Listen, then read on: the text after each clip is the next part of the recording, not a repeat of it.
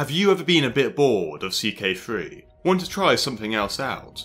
Well, today we are going to delve into, my opinion, one of the most underrated mods in the whole of Crusader Kings 3, and it's only just about in the top 20 for CK3 mods on Steam. It is known as the Fallen Eagle mod, and is a total conversion mod set before the Crusader Kings 3 start date in 395. In my experience, these sorts of mods are by far the most interesting to play in Crusader Kings 3, and since the Royal Court expansion has come out, the mod team has showered us with gifs of what we expected to see when they released their 1.5 update, and we can see Roman shields, but we can also see now 3D costume designs of Roman soldiers, which will significantly immerse yourself within the mod. Although it doesn't have the hype of some of the other mods, it nonetheless deserves some attention, which is why I'm making a video on it today. Also, at 100,000 subscribers, we are doing an old meetup, so make sure to click that button. Right, let's get into it. So first, let's get into some of the history behind the mod. Why was the 395 start date chosen, and what's significant about it? Well, this is known as the year of the consulship between two brothers. As the Roman Empire expanded into new and distant places, it got to the point where the central government could not rule faraway lands, and communications were spread to the absolute limit. Consequently, local rulers within the empire had significant control over their local regions, without much influence from Rome. Initially, controlling the western border of Rome was reasonably easy because it was relatively close to Rome itself. However, controlling both frontiers simultaneously during wartime was difficult. If the emperor was near the border in the east, then the chances were high that an ambitious young general would rebel in the west, and vice versa. This led to the Roman crisis in the 3rd century, which nearly meant the collapse of the Roman Empire, and we had the Gallic and Palmyrene empires emerging. Had it not been for the Roman leader Aurelian, the empire would have certainly collapsed, and Aurelian, who despite the odds against him, was able to fight off his enemies. In 285, the emperor after Aurelian, Diocletian, realised the Roman Empire was impossible to maintain in its current form, and wanted to prevent another 50-year civil war. He therefore approved co-emperors, and split the Roman Empire into more manageable parts. This period in Roman history was known as the First Tetrarchy. This went alright for a while, until it collapsed in 306 with the death of Constantius.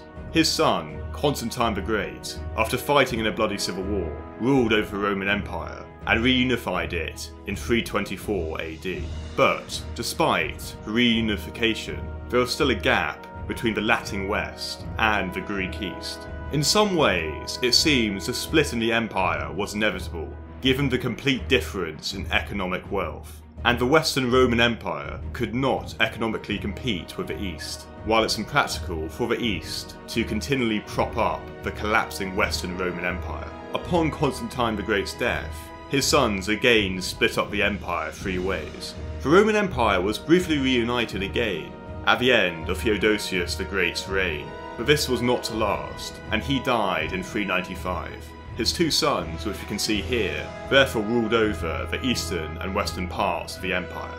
The background to the start date therefore already gives you an interesting campaign.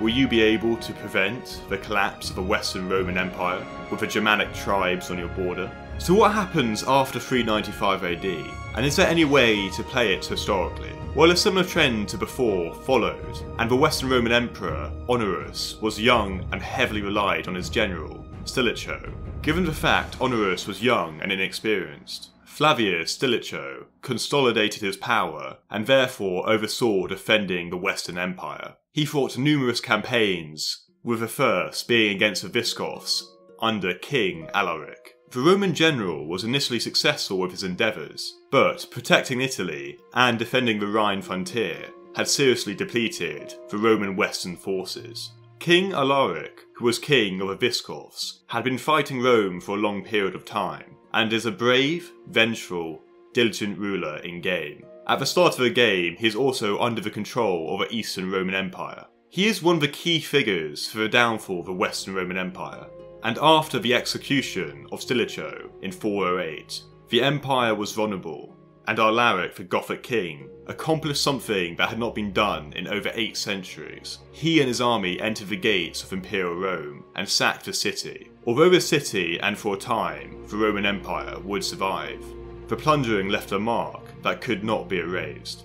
The Goths would leave Rome and eventually find a new permanent home in Gaul, shortly after leaving the city, and Alaric would die of illness. But the pain of the Western Roman Empire would be felt over a few decades, and the Western Roman Empire would fall to the Germanic tribes. There's also apparently Attila the Hun in the mod, since he was born in 395, but I couldn't find him, and he's not exactly going to be the most interesting, given the fact he's just been born.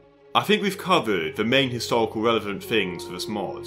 In the Pendragon update not so long ago, the mod team have also added some interesting Celtic characters that you can play as. Colhen the Old is the Duke of York, and was one of the last true Celtic kings of Britannia. With the Roman Empire occupied, and having significant problems at home, can you play as one of these Celtic characters and unite the people under your banner? These are just some of the handful of potential campaigns this mod offers.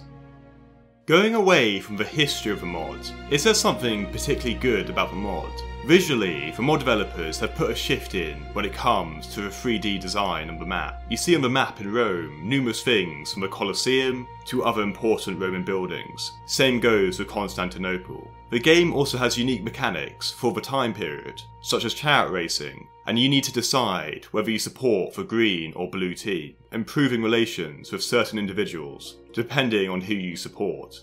In the Western Roman Empire, you also start off in an intense war, and have the option to abandon Britain to focus on your own internal problems closer to home, therefore making the mod a little more dynamic and different to the base game.